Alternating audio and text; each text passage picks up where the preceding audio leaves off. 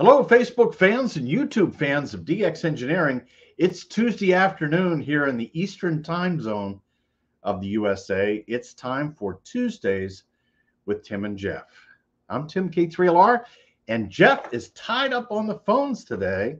He's talking to one of our customers, one of our important customers, because every customer is important. And of course, when somebody calls in and has a problem, we're going to take as much time as it takes to go through the problem or to go through the question.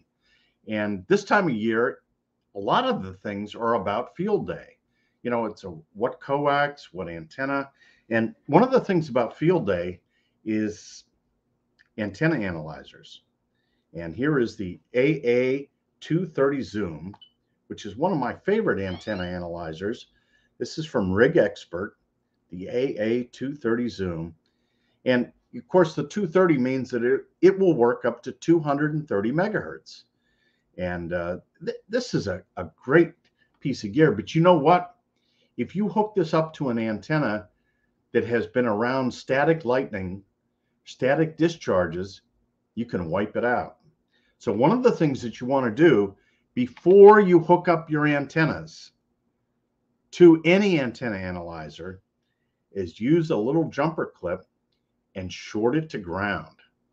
Take that static discharge energy, put it to ground, and then you won't blow up the analyzer. And it does happen because in our service department, we get antenna analyzers that did not have the static discharge done beforehand. Just short it to ground. Short it to ground and things will work so much better. So that is a tip for today. Antenna analyzers, make sure you short to ground the energy, all the static discharge, because this time of year, up here in the northern hemisphere, there are storms and they're static.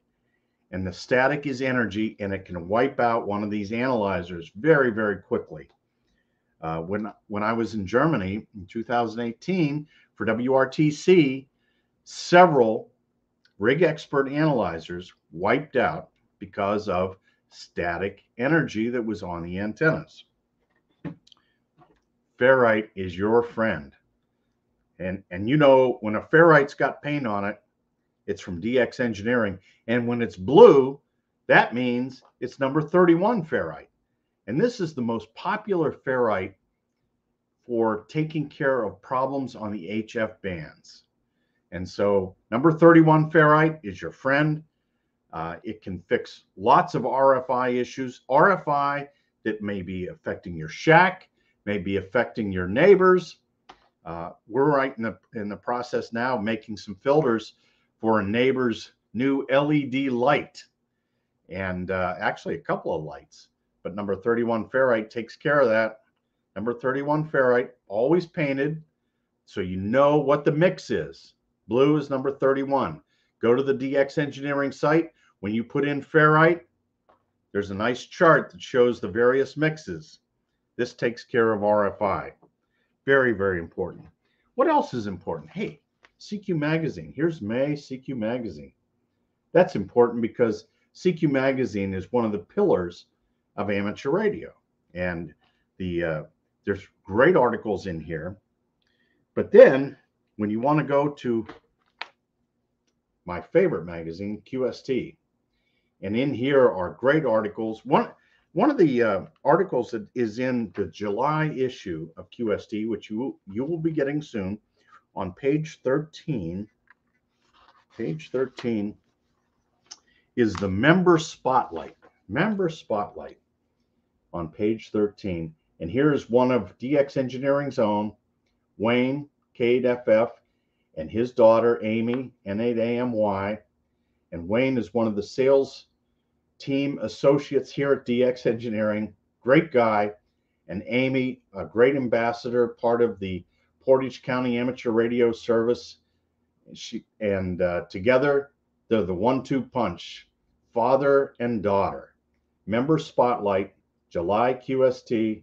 Check it out. Great stuff. Let's see who's in the chat room today. let's see what's going on in the chat. We're all getting ready for field day.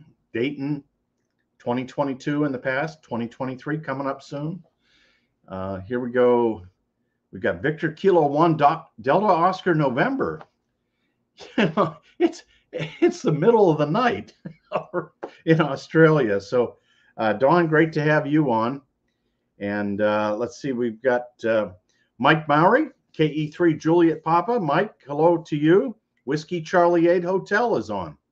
And Whiskey 9 Papa Yankee. And let's see. We got Oscar Zulu 4 Papa Alpha Tango on from Denmark. Nice to have you on, George. And let's see here. Bob the Traveler says he's got an AA35. So the AA35 is good to 35 megahertz, which is great for all the HF bands, right? All the way up through 10 meters. And Jeff Tobin, great to have you on, Jeff. And let's see here. We've got Kilo Lima 0 Sierra and his wife, Toby. Kilo Lima 0 Sierra. And Kilo Yankee 4 November Quebec is on as well. And Victor Kilo 1 Delta Oscar November says it's 3:20 a.m. in Australia. And he's watching us here on YouTube and Facebook. And KC3 Fox Uniform November is on. And Dan, WA4 Mike Oscar Mike, hello and good afternoon. I've got a Rig Expert 230 from DX Engineering. It works great. What a time saver, and thanks for the tip. Yeah, I mean, Dan, you don't want this thing to die. I mean, you know, this becomes like your right hand, and you certainly, the static electricity can blow out the front end in a hurry. Andy is on 2 Echo 0 Radio Echo. And always nice to have you on from the UK. And geez, you know, one of the great things about this time of year is sporadic E. And sporadic E is happening on 10 meters and on 6 meters, even on 15 meters. And what does that mean? That means turn on your radio to 6 meters and you never know what you might work. They call it the magic band. And it's for a reason. You don't need a lot of power. You don't need a really big antenna, and some exciting things have been happening. I know over the weekend, propagation was so good from the eastern part of the U.S. working into Europe. Really? Yeah, working into Europe with sporadic E on 6 meters. And we've got Victor Echo 7 Papa Alpha Echo. Could you give some examples of how to use the DX Engineering TC31244 DX Engineering Ferrite? Well, I can tell you some examples. You wind your power cords around the DX Engineering Ferrite, and that's going to take care of the RFI that might be emitted from LED lights. So about 6 turns around this ferrite, and that is going to take care of but it has to be very close to the light, because any amount of distance to the light is going to be an antenna. So you want this very close to the light. And Amy is on, November 8 Alpha Mike Yankee. And she says, thank you, Tim. Hope the guys call into DX Engineering and talk to my awesome dad, Wayne, K8 Fox. Thanks very much for being on, Amy. And thank you, Wayne, for taking care of the DX Engineering customers. And here's another DX Engineering team member, K8 Delta Victor. Hey, Tim, lots of Europe on 6 meters today. Great tip for protecting the antenna analyzer. And Dave, thank you so much for everything you do here at DX Engineering. And it's great to have you on the team. And, you know, guys can call in, talk to Wayne, talk to Dave. It's good stuff. From Italy, it's India Kilo 1 Zulu Oscar Delta. Nice to have you on. And Marty says, I'm looking into purchasing the Yaesu DX10 soon. What is the best antenna for this ring? Well, Marty, there's lots of different antennas that you can have. And we have a whole bunch of them at DX Engineering. And the best advice I can give you is to call in, talk to one of the team members, and they can point you in the right direction to helping you with an antenna for your FTDX10. And Ricardo was on. He made a 6-meter contact from Florida to Pennsylvania with tuner hooked up to the dummy load, no antenna. There you go. And from Bavaria, it's Delta Lima 6 Radio Delta Echo is on. So nice to have Germany in the log. And Pat, Whiskey 3 Radio Golf Alpha, love my rig expert. And I'm starting to think I have a ferrite addiction. You know, Pat, being addicted to ferrite is that's going to lower your noise floor.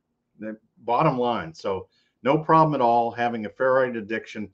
And we've got all the ferrite you need here at DX Engineering. Our good friend Bob, K3 Uniform Lima.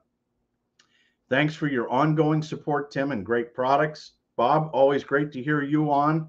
And your CW is just as good as it was 50 years ago when you started in this hobby. And it's one of the first times I've seen you here in the chat. So those are the tips for today. Protect your antenna analyzer and read QST because it's good stuff. And let's see here. We've got Kilo 6 India Papa Radio is on from Fremont, California. I'm buying a rig expert from DX Engineering when I can afford it. It's money well spent. You know, I bought this AA230 probably about 5 or 6 years ago. And man, I use this every week. It's really good stuff. So you can't go wrong. But, you know, we're going to get Jeff off the phones, hopefully for next Tuesday. But we've got great stuff coming up for the Manufacturers Showcase on Thursday. And then on Friday, it's the weekend special. And we will have a special guest on Friday. So tune in then.